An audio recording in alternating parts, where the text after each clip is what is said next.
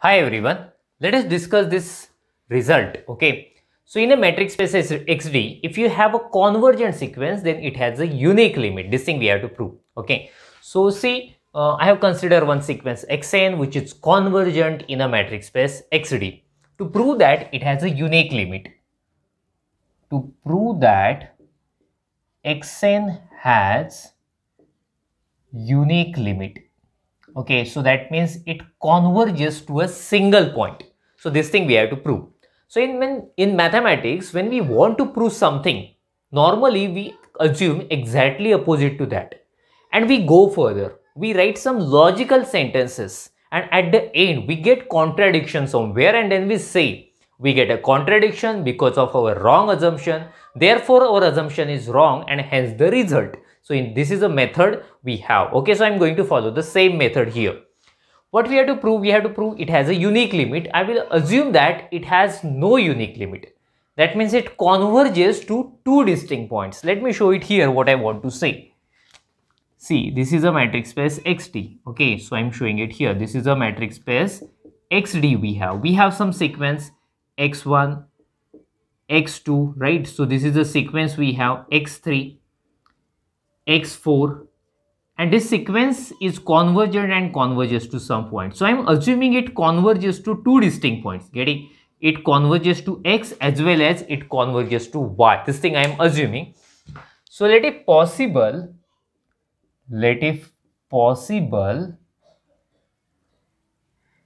Xn converges to X and Xn converges to Y also, where X is not equal to Y.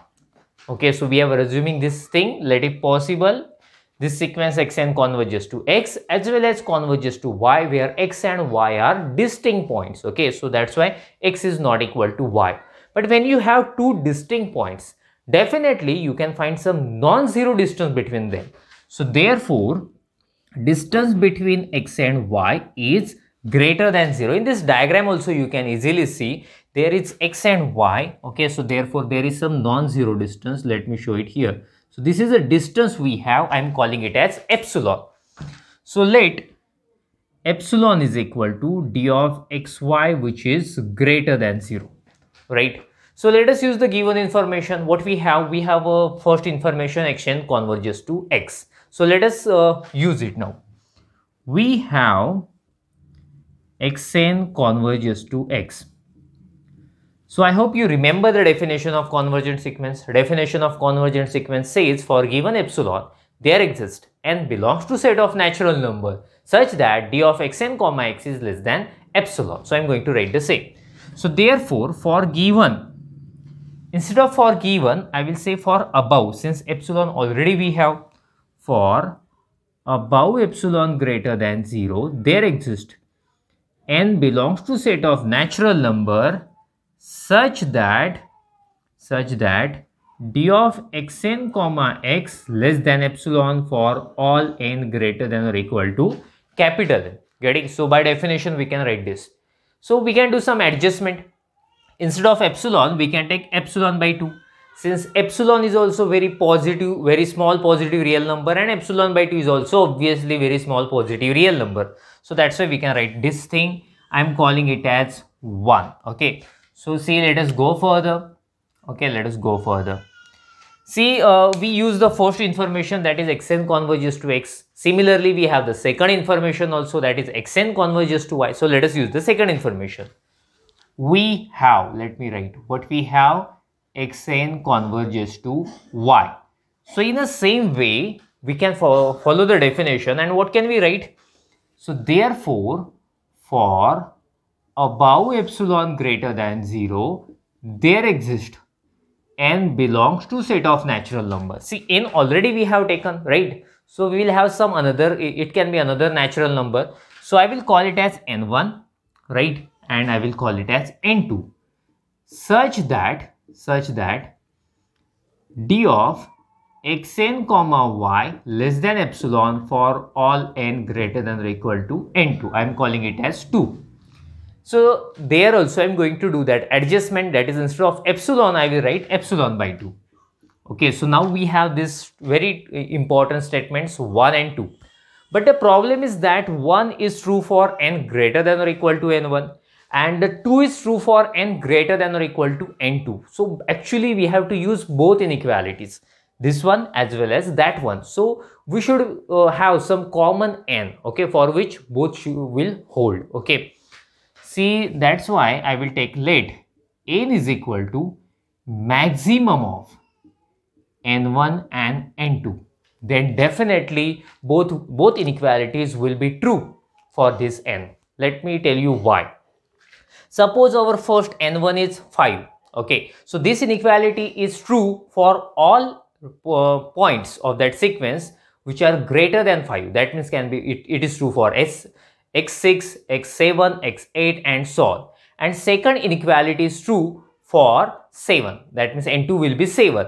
That means if you select x8, x9, x10, then it will be true. Then what we do, the first one is true for 5, greater than 5. Second one is true for greater than 7. So if you take maximum of both, that means 7. So it is true for all n greater than or equal to 7, both inequalities. So that's why I'm selecting n is equal to maximum of n1 and n2. So let me mention then 1 and 2 will be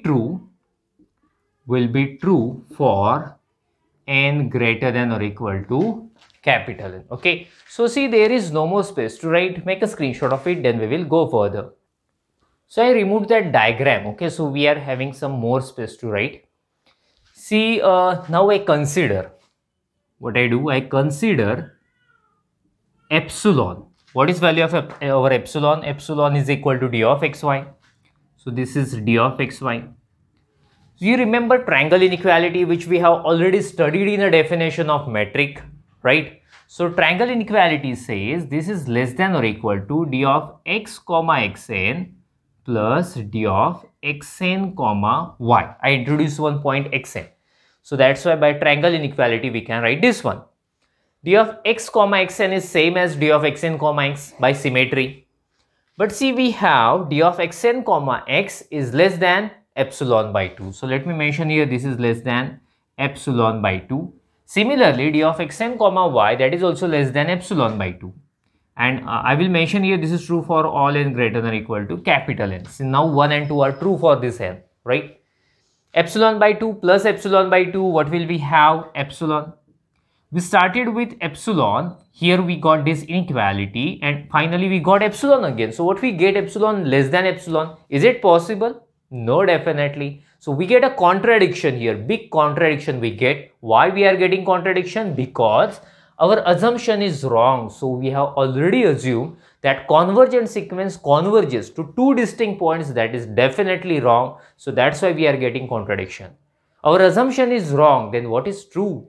Then true should be that convergent sequence has a unique limit point. Okay, so let me mention all these things here.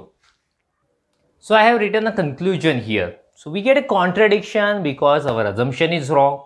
Therefore, xn must have unique limit and hence the result. So therefore, we can say every convergent sequence has a unique limit. Okay. So yeah, make a screenshot of it and we will stop. Thank you. Bye bye.